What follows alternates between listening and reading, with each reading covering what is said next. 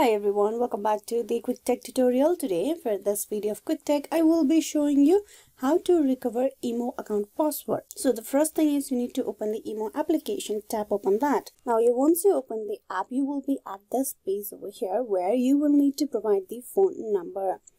So before that, you tap on the drop down menu and from there you need to choose your country, region, and then after that you provide the phone number.